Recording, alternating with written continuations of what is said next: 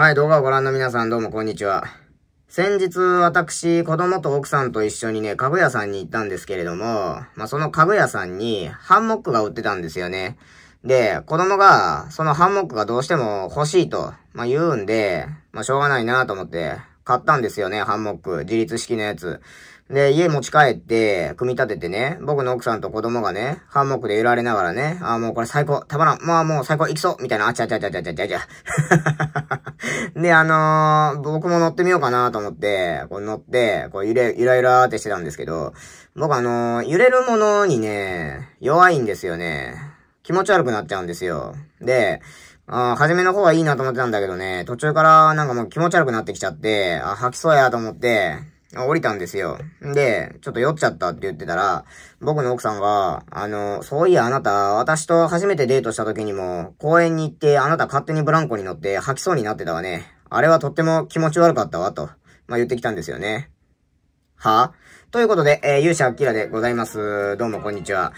今回ね、ポットのレビューになるんですけれども、今回私がご紹介していくのがこちらでございます。オクスバさんのエクスリムというね、ポットでございます。こちらの商品のご提供はオクスバさんです。ありがとうございます。ってことでね、今回ご紹介するこのエクスリムね、以前、このエクスリム SQ というものを私レビューさせてもらったんですけれども、それと同じシリーズになるのかな、エクスリムシリーズになるのかな。じゃあちょっとね、サクッと開封していきましょう。なんかこのギンギラしたパッケージですけどね、非常に綺麗ですね、これね。うわーさあ、どうやって開けるんだこれ。こうか。はい、こうやって出ました。これはもしかしたら、あれかな。ちょっとサンプル版っぽいんで説明書とかはないんですが、こんな感じになっておりますと。色はね、これはスチールブルーっていう色になりますね。こんな感じの、ちょっと淡い青のちょっとメタリックな感じの水色？そんな感じです。はい。で、ちょっとスティック型にしたらちょっと分厚めかなって感じがしますけど、コンパクトな感じで、はい。で、付属品なんですけど、付属品はね、はい、こんな感じですね。タイプ C の充電ケーブル、そして、替えのポット、あとは、この、なんかですね、これ。ドライプラス。do not eat. OK! ってことで。こんな感じですね。で、エクスリムってね、私エクスリムって前からなかったっけと思ってたんですよね。結構前からなかったっけと思ってたんですけど、なんかこのカートリッジが、これ前のエクスリム SQ の時にも言ってたんですけど、なんかこれ、カートリッジが V2 バージョンになったっていうことでね。で、なんかそれに合わせて、なんか本体も新しいカラーが追加されて、で、本体も若干変わってるらしいんですよね、仕様が。だから実質 V2 になるのかなこれもエクスリム V2 みたいなもんですね。はい。で、ちょっと調べてたんですけど、大きく変わったのはこのカートリッジが変わったっていうことでね、この漏れが強くなったっていうか、なんかリキッドのチャージの方法が変わったみたいなんですけど、漏れに強くなったっていうことで、で、本体は若干ですね、これね、操作が若干変わったっていうぐらいですかね。なんかボタンロックと、あとパフボタンクリアとかなんかそういう機能が追加されたらしいんですけど、そこまで大きい違いはないっぽいんでね。で、この V2 のカートリッジも、互換性があるということで、こちらもね、SQ の時に言ってたんですけど、こちらのエクスリムと、エクスリム SQ と、エクスリム SE やったかな。そこら辺は全部互換性があるということなんで、カートリッジ自体はね、これ SQ の時と一緒ですね、これね。どれでも使えるっていう、このエクスリムシリーズだったら、この V2 でも V1 でもいけるらしいんで、はい。じゃあ、ちょっとね、操作から見ていきましょうか。まず電源オンオフは5回クリックですね、ここね。1、2、3、4、5と。はい、オクスバって出て、エクスリムって出て、で、こうやって出ると。で、この22って書いてるのがこれ、出力。で、その横にあるのがここがバッテリー残量。で、その下にあるのがこれ抵抗値。で、その横にあるのがパフカウンターですね。何回パフしたか。1回パフするごとにここカウンター1個上がっていきますんで。ほんで、吸い方は、このボタンを押して吸うパターンと、吸引することで通電して吸えるパターンと2通りございます。で、これボタンを3回クリック。1、2、3と。で、これ点滅しますから、点滅してる時にこれを押すと、0.5W 刻みで出力が変わっていくよという感じですね。押しっぱなしでズイーっていきますから、ズイーって。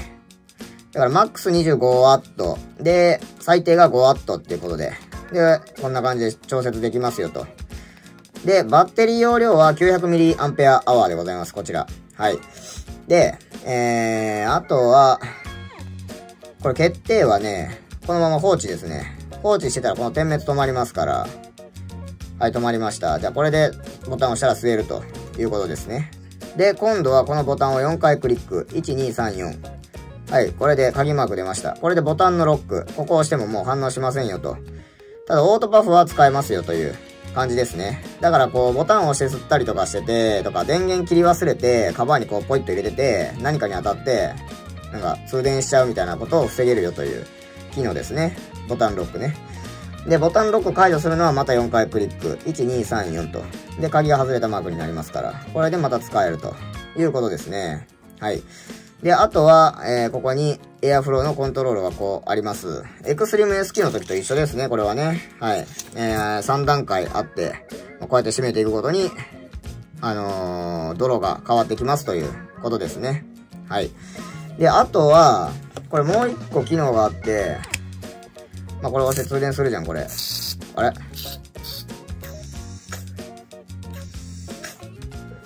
はい、通電するじゃん、これね。で、今3回吸ったから、これパフカウンター3になってるわけよ。で、パフカウンターリセットするのは、これ7回クリック。1、2、3、4、5、6、7と。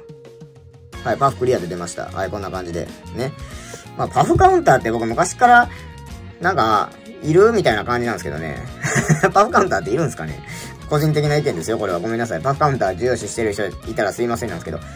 そんなにパフカウンター見たことないんで。まあ、ただ吸ってるうちにね、何百とか、なんかその数字が気になってた場合は、7回クリックしたらパフカウンターはリセットできますよ、ということでございます。はい。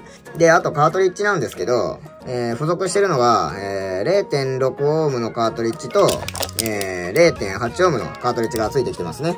これはエクストリーム S キーの時と一緒ですね。エクストリーム S キーの時も 0.8 オームと 0.6 オームが付属してましたんでね。で、まあさっきも言ってましたけど、この V2 カートリッジっていうのは SQ でも Xtrim でも Xtrim SE の部分でも全部互換性があって、0.6 オーム、0.8 オーム、1.2 オームっていう3種類があって、まあどれでも使えますよということなんで、カートリッジは、一緒ですね、これね。はい。なんでちょっとこの SQ の時に使ってたカートリッジを使っていこうかなと思うんで、全く一緒なんで、0.6 オームと 0.8 オームなんでね。じゃあ試しにね、この 0.6 オーム刺すじゃん。こう。だから、これ 0.6 オームで出るから。ね。で、あとはもうこれ簡単ですね。これ押して吸うか、吸って吸うかどっちかにしてくださいということで。で、これでちょっと吸いますね、もう一回。はい。美味しいね。いやー、これね、美味しいんですよね、これ普通に。これ普通にうまいんですよ。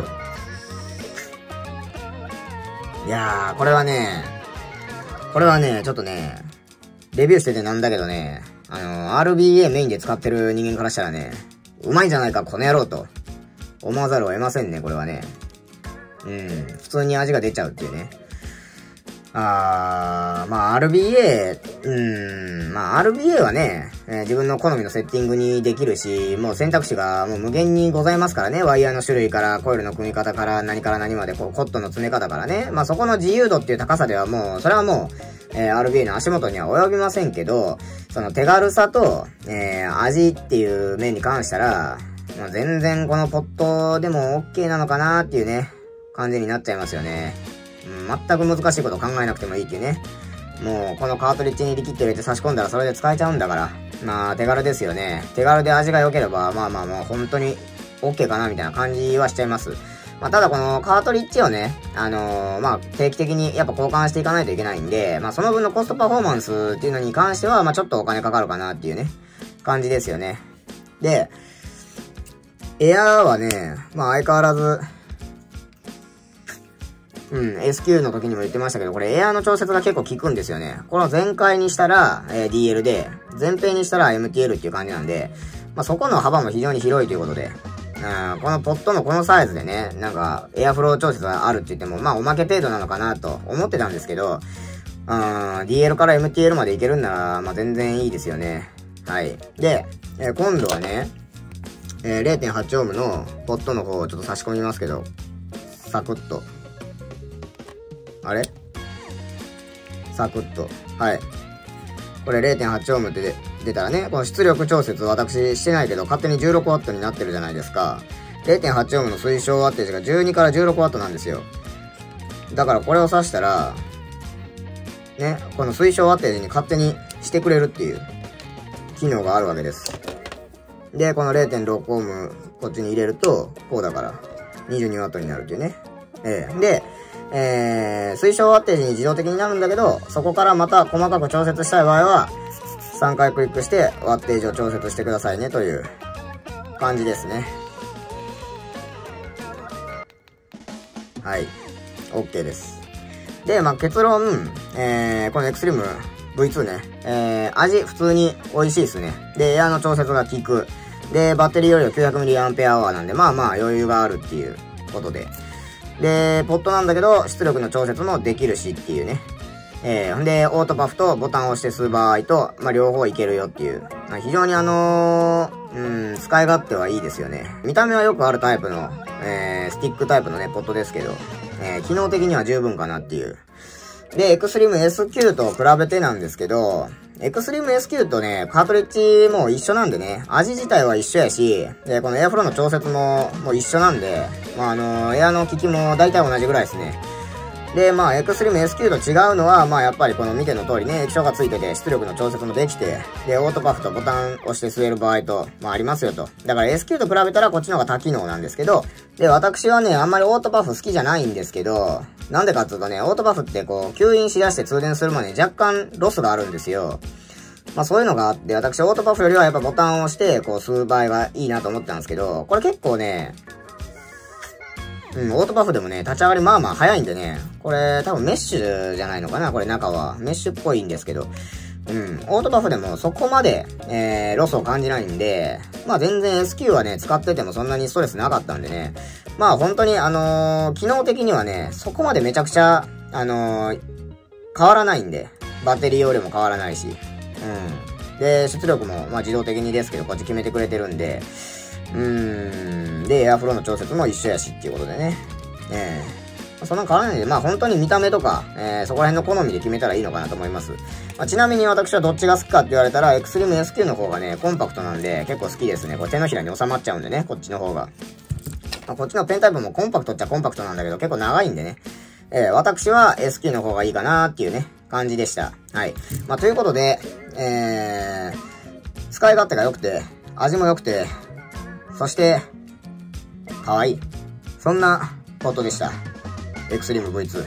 興味のある方はぜひチェックしてみてください。で、あと、奥芝さんのね、なんか日本セールスマネージャーさんみたいな方がいるんですけど、その人のね、ツイッターアカウント私フォローさせてもらってるんですけどね。まあなんか購入したいとか、まあなんかいろいろ聞きたいことがある場合はその人に、聞けばいいのかなと思うんで、まあ私の動画の概要欄の方にね、その方のツイッターの、URL を貼っときますんで、まあ興味ある方はね、またチェックしてみてください。ということで、今回はここらで終了にしようかなと思います。最後までご視聴いただき皆さんどうもありがとうございました。また次回の動画でお会いしましょう。それでは、さよなら。